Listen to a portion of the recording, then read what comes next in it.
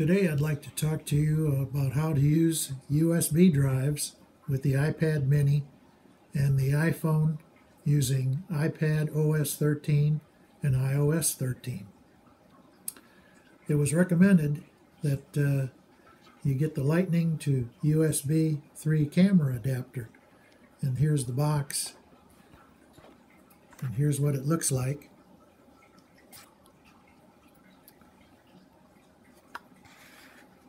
And it has a USB input and also a power adapter, and that power adapter is pretty important if you want to use flash drives. The flash drive, when I first got this adapter, I couldn't get it to work, and I couldn't figure out what was happening. Sometimes it would work and sometimes it wouldn't, and I kept trying several days and looking on the Apple website, couldn't find any information on what it needs and to make this work. And finally, after trial and error, it occurred to me that the only thing that works all the time is when you plug in a power plug that has 5 volts and 2 amps of power at least. So the charging adapter that comes with the iPhone is not powerful enough to run this. But the iPad mini charger is.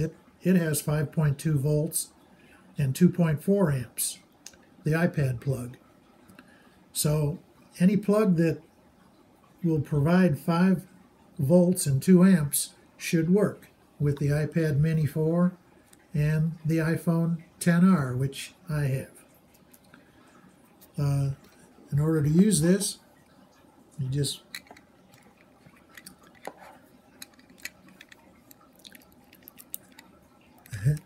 you plug in your flash drive, and you plug in a power that's connected to at least 5 volts and 2 amps power. Then when you plug this into your iPad mini, it works fine. So I hope this video helps all the people that are having trouble making this work, because I sure did. Now also, if you want to use, I use these kind of plugs that I get on Amazon, and they're rated at 2 amps, but with 2 plugs, but only one of the plugs is really 2 amps, and the other plug is probably 1 amp. And this plug is the same way. One of the plugs is 2 amps and one of them is 1 amp. So if you use these kind of plugs and it's not working for you, plug it into the other plug-in and it should work. All right, well, I hope